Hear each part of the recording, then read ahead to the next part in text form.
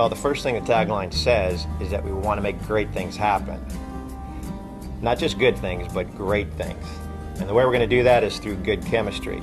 To me, then, the tagline means that chemistry implies that our products are great, the performance is outstanding for what they deliver to our customers, but chemistry is also how we work together as a team, both with each other, but also especially with our customers in solving their problems. When we solve their problems better than our competitors, that's really how we're going to grow our business, grow our market share.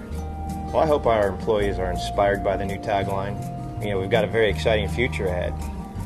Things aren't going to slow down. And we've been through a lot of change, certainly, and that's not going to stop. But you know, a lot of that change, too, has been somewhat inward focused. And now's the time for us to be focused on our customer. We've got good stability in the organization now.